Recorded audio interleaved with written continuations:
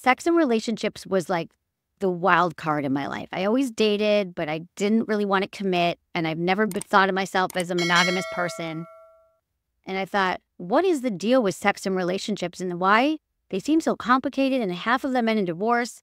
And by the way, the sex I'm having is okay, not great. I'm also an overachiever, but everyone was like, my sex was amazing last night. I was like, what does that mean? So I was always asking people, when you say you had amazing sex, back up. Like, what did that mean? Like, was his penis double jointed? Were you swinging from the rafters? Were you like, what? Were you having 16 orgasms? And I always wanted to know. So I thought, I'm going to do a show about sex in San Francisco. So I had an intern for my film and we started doing this show. And then she said to me, you should do, she goes, you know what? Maybe you should try a podcast. I'm like, what the hell's a podcast? It was 2005. She goes, well, it's only audio and you just need to record files and you don't need video. I'm like, thank God, because video's harder. And I'm like, let's do that. So that's where the Sex with Emily started. And I invited a bunch of friends over to my house from in different stages of relationships and dating and love and gender orientations and sexualities. And I interviewed them all day. So like, this is where the change happened. I sat there for like 5 hours. I hired a sound guy off Craigslist and I just sort of talked.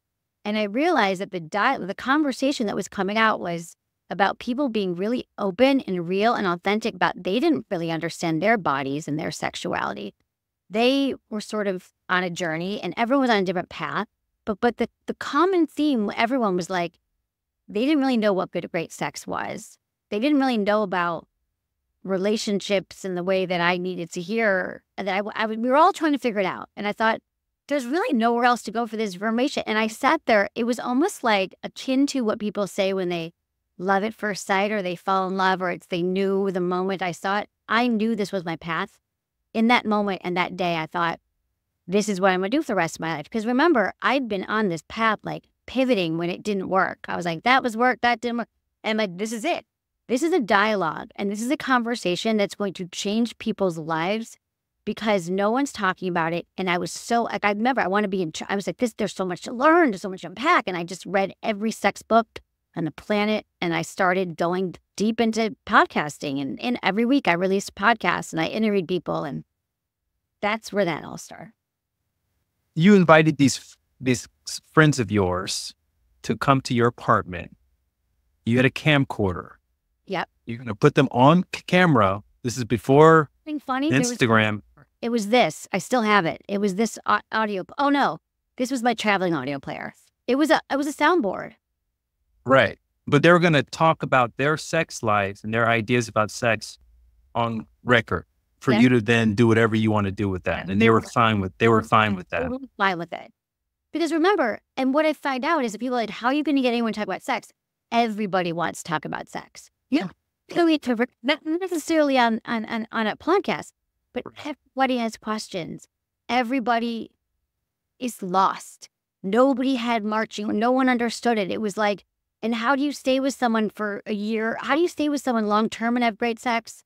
How do you know what you want? No one was talking about women's masturbation or women's orgasm at all. And so people were open. They were like, yeah, I will tell you my opinions and my beliefs. Now, not everybody got into like the nitty gritty details, but people were like, here's my beliefs on it, or here's why I got divorced, or here's what I like in the bedroom. But it wasn't as specific as it's gotten over the years, but people were open. And I actually did film the first 20. And I have those tapes, but I never used them because I didn't have people, I couldn't afford, like I didn't know what to do with video at the time. Right. So we were open. How did you come across Captain Erotica? Oh my God. I met Captain Erotica because I was really into Burning Man. I wasn't into Burning Man yet. Burning Man is a festival in the desert that everyone goes to and dresses. And do you know the Burning Man festival? Yeah, of course. Yeah. So my friend Mark would go to Burning Man. And that was before I went. And he's like, you have to meet Captain Erotica because he said, remember, once you get into this realm of sex and relationships, everybody comes out of the woodwork. And also remember, it's San Francisco where people are very open and people like point at someone naked or walking down the street, someone flogging someone. Like, you're just like, okay, yeah, they're trans or whatever. Like, welcome to San Francisco. People are doing their thing. So he said to me, Captain Erotica was at my Burning Man camp last year.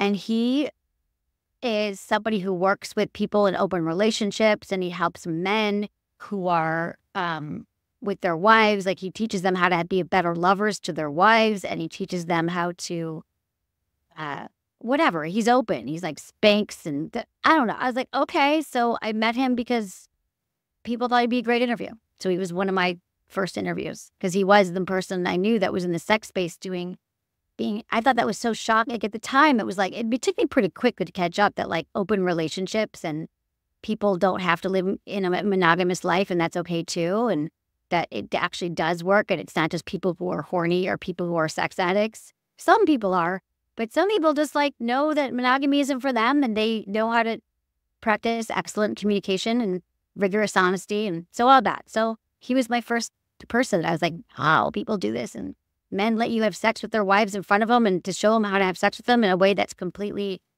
ethical. Now, who knows? Like maybe he went off the grid and something crazy happened. But at the time, it was like really groundbreaking for me.